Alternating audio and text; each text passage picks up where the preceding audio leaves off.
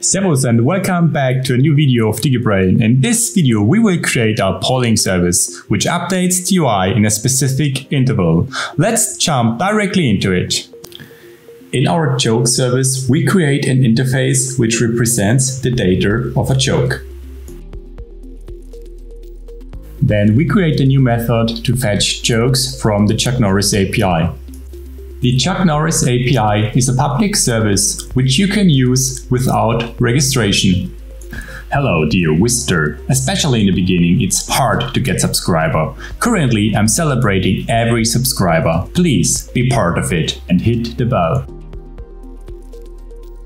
Then we create a second method which handles the polling. The function gets an interval parameter, which we will use inside the timer function of RxJS. The timer function is called with two parameters. The first defines the amount of time until first emit. Second defines the interval the observable emits values. Inside this timer observable, we call our API within a switch map.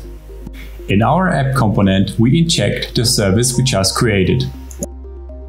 Then we create a public property called random joke, which calls the poll joke of the joke service with the parameter 5000. Now let's go over to our HTML file and there we call the property we just created. In our browser, we see that the Chuck Norris jokes are changing in a 5-second interval. I hope you enjoyed the video and see you next time.